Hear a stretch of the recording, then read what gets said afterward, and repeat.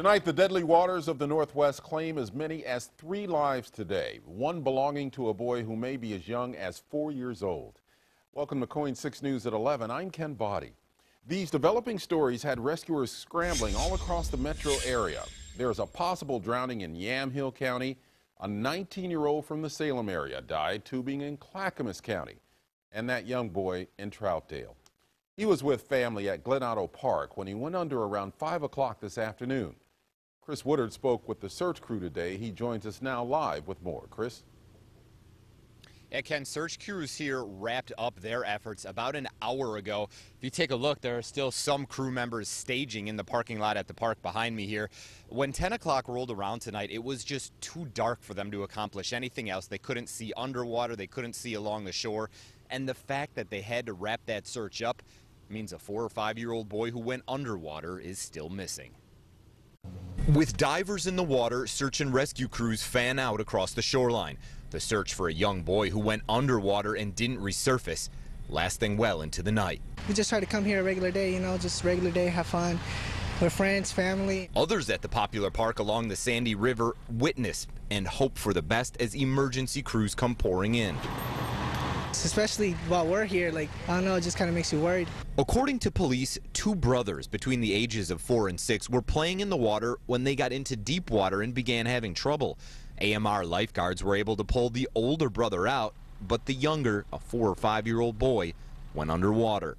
Witnesses say the 2 had been on some sort of raft or tube. They both went into the water. The older brother was able to get out of the water, and it appears the currents caught the younger, and he went into the water and disappeared. Police say the boy did not have a life vest on. The dangers of these cold, swift waters, well known to many. A lot of people come here and then there's a current and it's really strong. A lot of people try to swim by it, but a lot of people don't make it. Yeah, when the hot weather comes, the people come and they don't realize that the small children, they need to keep a close eye on them. The water here in the river only 57 degrees when that boy went under earlier today. These crews are still camped out, those command posts still camped out in the lot here at the park, because while the search is done for tonight, they will be back out here and back at it again tomorrow morning. They plan to get things started around 7 o'clock. The park will be closed while they're searching. They want to give these searchers plenty of space, but crews also say that the bridge here over the Sandy River will be open all day. They will not shut that bridge down like they did today. Live in Troutdale, I'm Chris Woodard for KOIN 6 News. We have new details on the drowning of a 19-year-old in Clackamas County. Deputies have identified the victim as Andrew Moats from Salem. He and 2 friends were tubing on the Molalla River near Dickey Prairie Road. Authorities say they hit some swift water and overturned. While the 2 friends resurfaced, Moats' foot got stuck under a tree root. One of the friends tried to save him, but finally had to give up. He was taken to the hospital with water in his lungs. The other friend was uninjured. According to his Facebook page, Moats played football for North Marion High School before he graduated in 2011. Meanwhile, Yamhill County deputies have suspended the search for a 20-year-old man on the Willamette.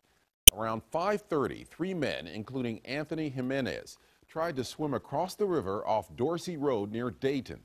One did make it across, but Jimenez and his other friend did not. 2 Good Samaritans jumped in and saved the other friend, but when they went back for Jimenez, he was nowhere to be seen. The search will continue tomorrow morning.